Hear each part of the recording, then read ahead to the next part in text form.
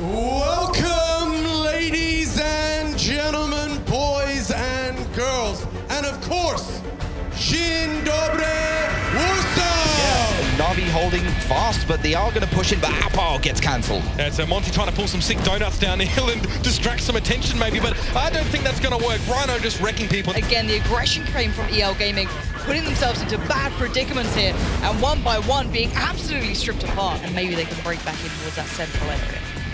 And this is What? That was sick. Levanta, all right. Droxus needs to go first to get the damage, but there still needs to be the rest of the guys there to get it back. But Coca-Cola shuts down Overlord Prime. Yes, Kusok falls, but every trade, the Wombats tanks are coming out on top. Now only 4 tanks left, and this is a bloodbath. Yeah, the crossfire from Wombats and tanks is just much better. Guess that maybe gun in the game theory could still work, but that's going to be ruined pretty darn soon. Look at it.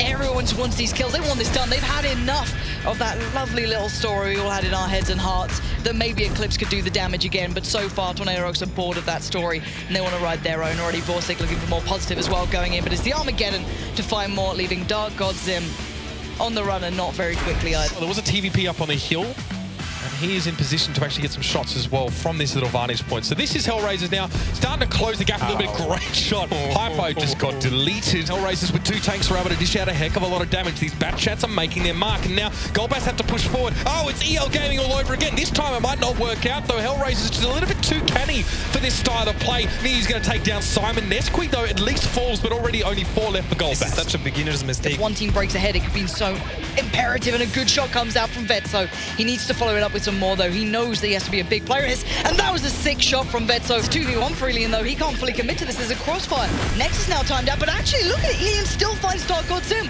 They're fighting back for this. Nexus finds Diabetic. We're down to a 3v3. This is going to be their commitment, and Kazakh found that they will be able to get the first kill.